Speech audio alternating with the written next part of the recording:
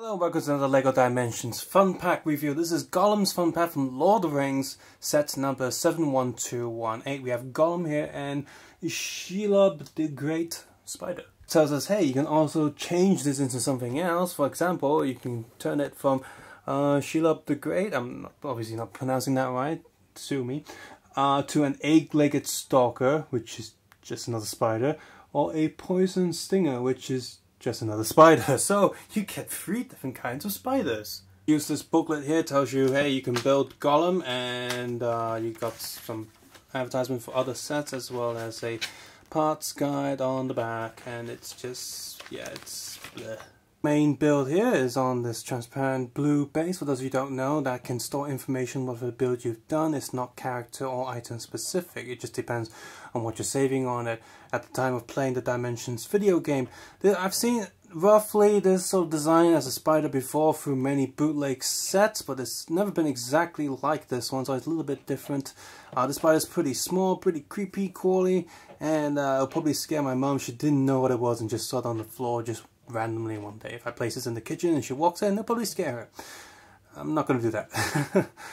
It's got the leg articulation, it's got the little butt articulation, and the front articulation there for the face, for the head.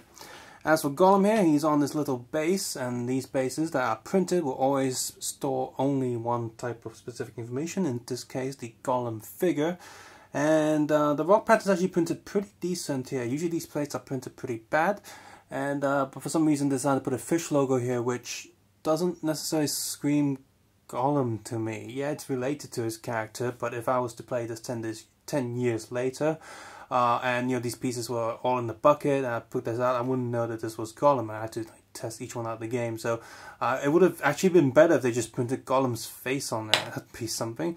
Speaking of Gollum, he does have a fish, and the only articulation that he does have is his arms, and that's very disappointing for a Gollum minifigure. And I get what they're going for, I get why he looks like that, even as a figure from the original sort of Hobbit or Lord of the Rings sets, but that's just not good enough. He doesn't look like a Lego figure. The head's not Lego shape, really. I mean, it's a bit more square, but it's not really Lego shape. He does have a stud on the back, but yeah, it's just not very good. It is printed nicely, but I just wish that Gollum was a slightly more traditional minifigure. These days we have the Gremlins, that little bad gremlin leg. It's shorter than the regular minifigure leg, but has a little curvy sort of animal bend to it.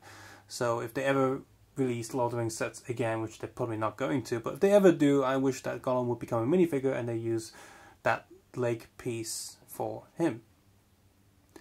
If you're looking for a cheap way to get Gollum and just Gollum, this is not the way to go, even though these sets are pretty cheap. Gollum has been featured in many small sets in the past, so try and get those. Unless those sets have inflated in price, then get this one.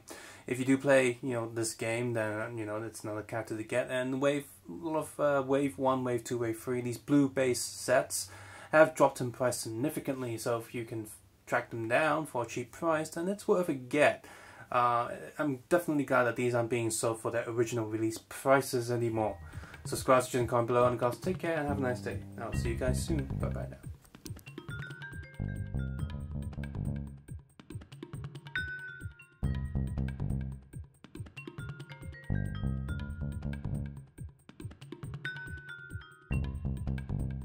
If you've enjoyed this video, you know what to do. Click the like button, subscribe button if you haven't done so already, and of course leave a comment below on how you feel about these minifigure dolls. I'm still not a fan of them, but there's definitely an audience out there for them since they're still producing them after all this time.